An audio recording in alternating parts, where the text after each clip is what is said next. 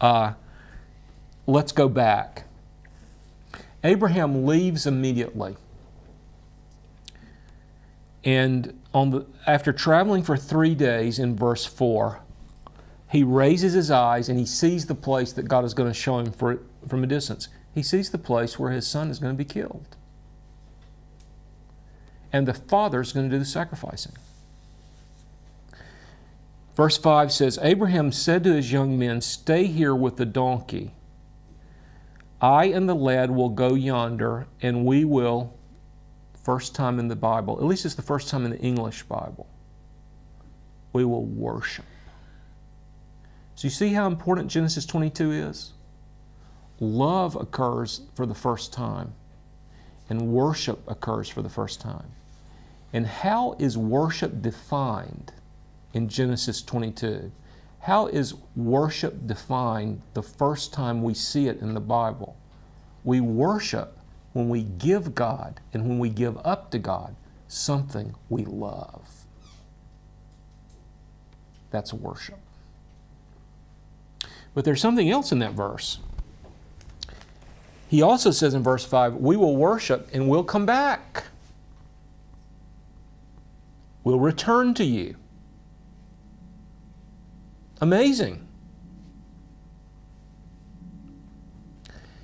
And the writer of the book of Hebrews, let's go ahead and look at it now, because again, I'm told that all these verses in Hebrews 11 on Abraham.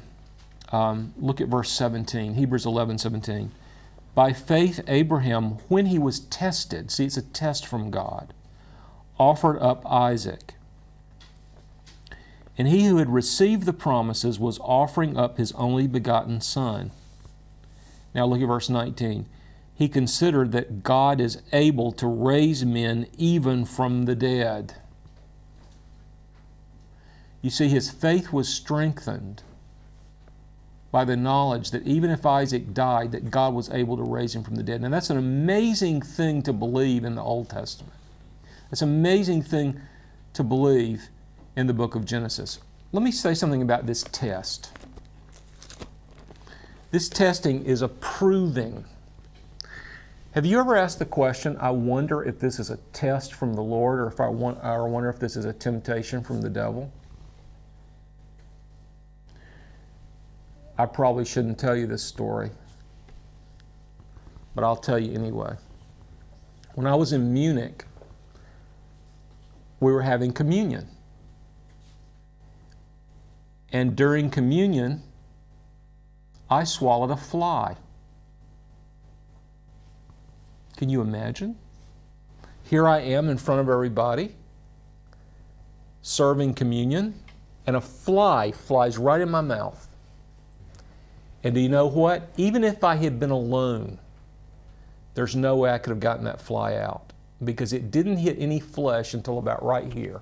It was just a perfect, I guess I was inhaling, and that fly flew right in my mouth, and it was down my throat before I even felt it. And at that moment, you know what I wondered? I wondered, is this from the devil, or is this a test from the Lord? That was the first thought I had.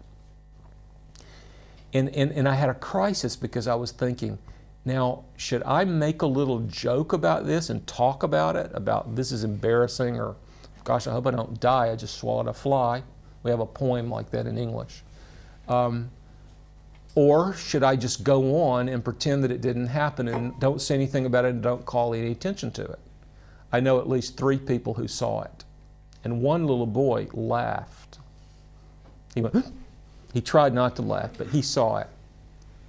And I talked to 2 other people who saw it, both women. I don't think most people realized it, but I realized it. And here's what I thought. I was right at the part where you're talking about the bread, what the bread is. And it was such a holy moment and such an important subject that I thought, I can't talk about swallowing a fly now. If I had been in any other part of if I'm teaching from Genesis, I can talk about swallowing a fly, but I couldn't talk about it then while it was happening and while I was preparing to serve communion. Is this a test from the Lord to see if I'll focus on the Lord, or is this a temptation from the devil? Well, here's the thing. Remember what we said. God and the devil are always working in the same situation. God is taking us one way, the devil is taking us another way.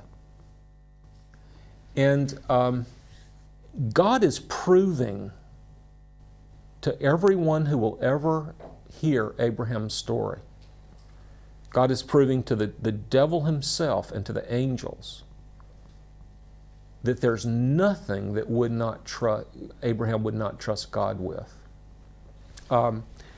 In Germany, the Germans are great at building cars.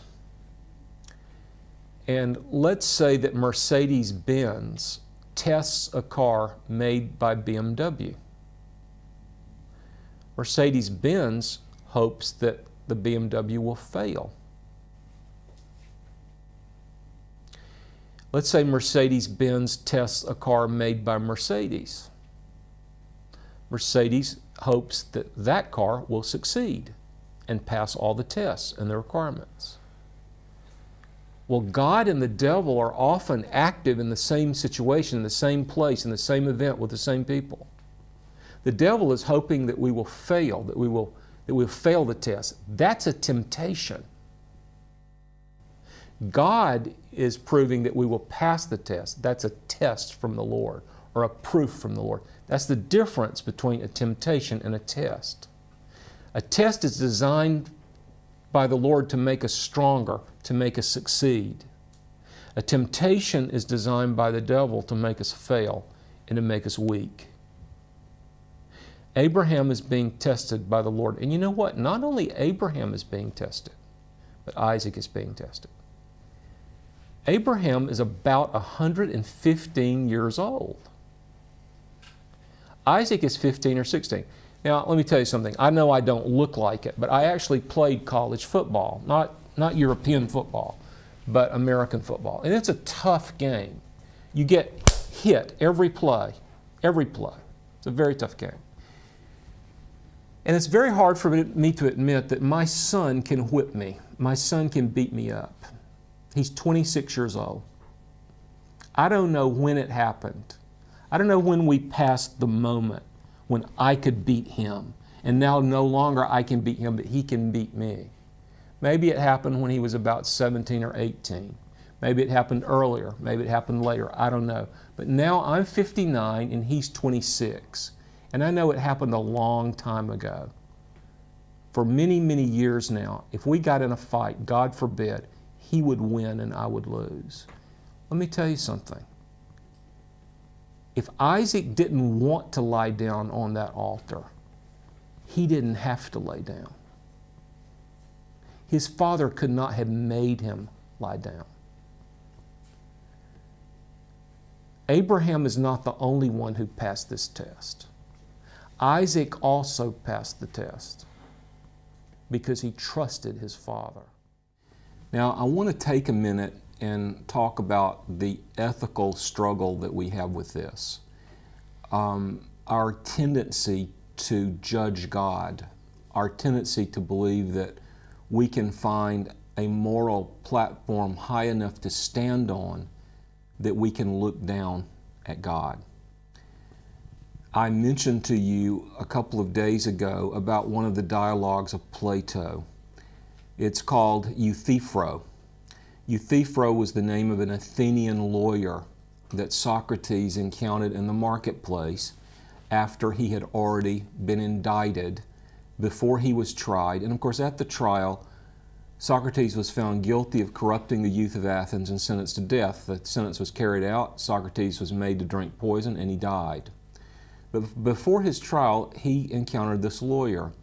And as was the habit with Socrates, he would teach by asking questions.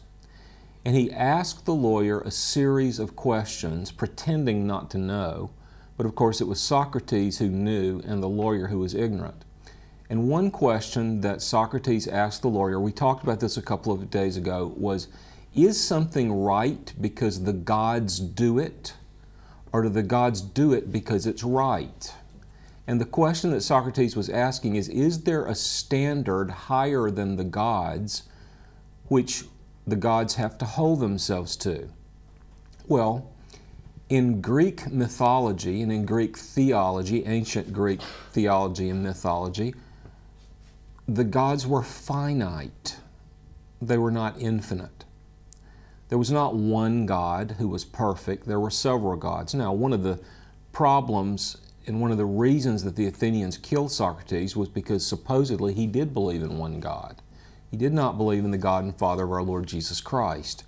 But he seemed to understand that this multitude of gods whom the Greeks pretended to worship were not true gods at all.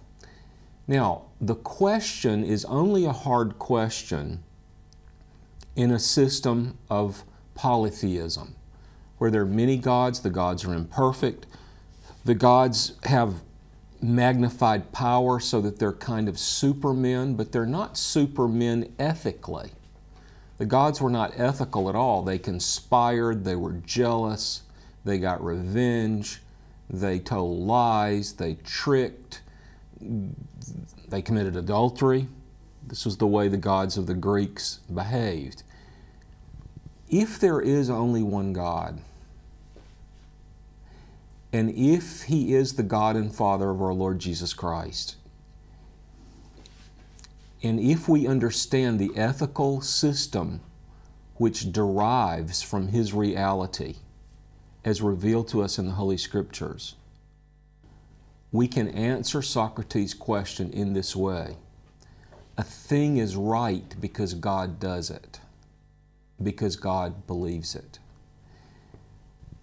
There is no higher court of appeal than God's own holiness. We struggle with this question, for instance, when we think of a doctrine like election. We have to remember that all people are guilty. It's not like all people are in a neutral position and God sends some people to hell and invites some people to heaven.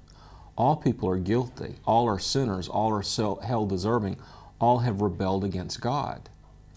The election is election of grace. There's no unfairness that anyone would go out into a Christless eternity. The unfairness is that anyone would be rewarded in a righteousness not their own, Christ's own righteousness, and the benefits which come to those who have faith in Him. So when we say, well, why is this person saved and why is that person saved, the answer does not lie so much in the person. The answer lies in God, God's wisdom, God's holiness, God's love, God's justice, and we trust in that. And again, we may begin a path that when we start on the path, God seems unfair, or God seems arbitrary, or God even seems cruel and merciless. That's the path that Abraham started on. When he stepped onto the beginning of that path, he could have been tempted with those conclusions about God. But by the time he got to the end of the path, and he saw the true reality, he saw that God was merciful, and that God was not cruel, and that God was full of grace and goodness. But we catch these two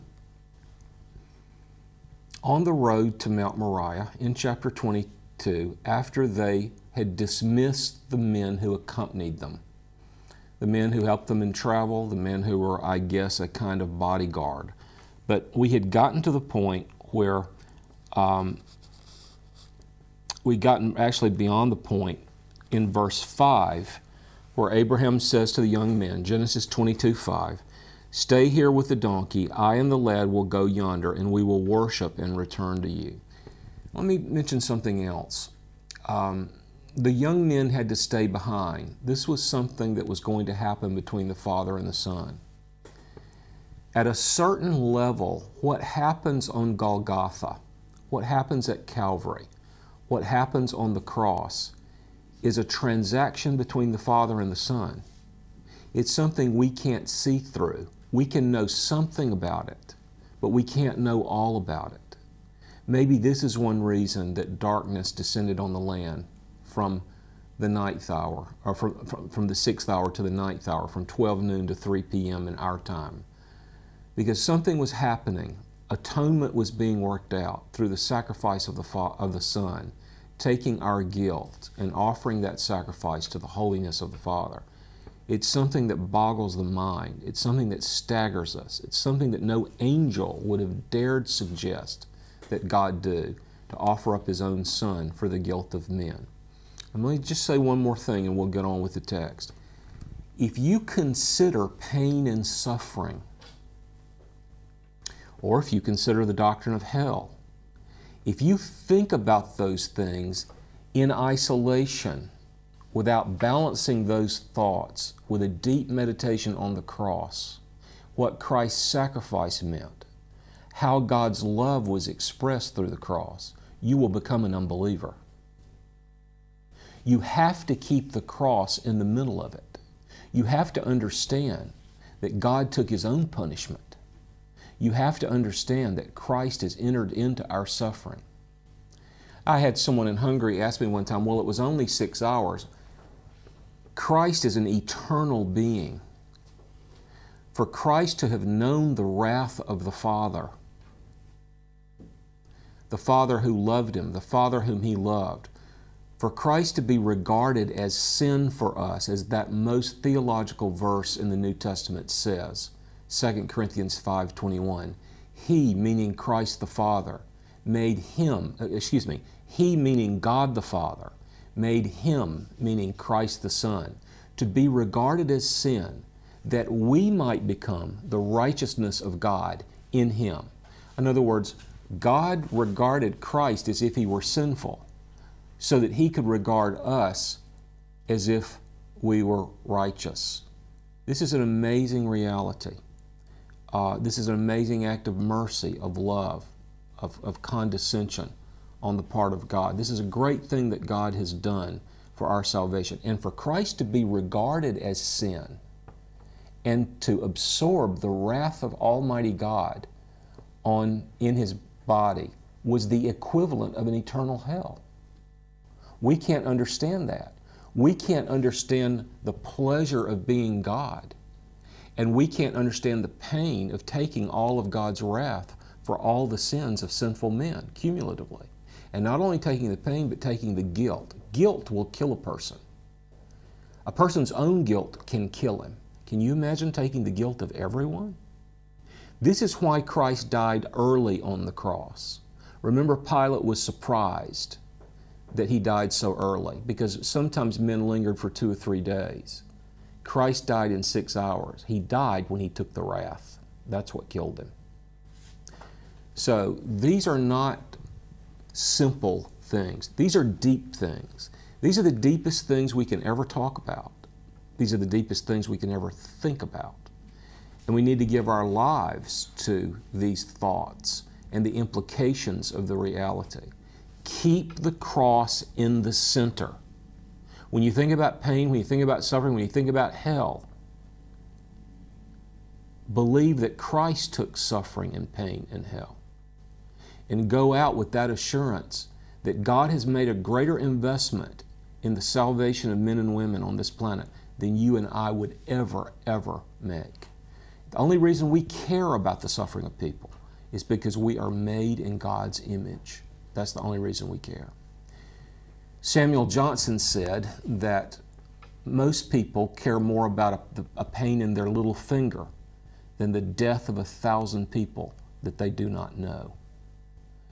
God cares. He cares about the suffering of all people. That's why He sent His Son to enter our suffering and to make it possible for us to live in a place where there will be no suffering and death. We strive to serve the contemporary Christian community with a variety of Christian educational and evangelistic resources. To see TVS Seminary's database, please visit tvsseminary.com.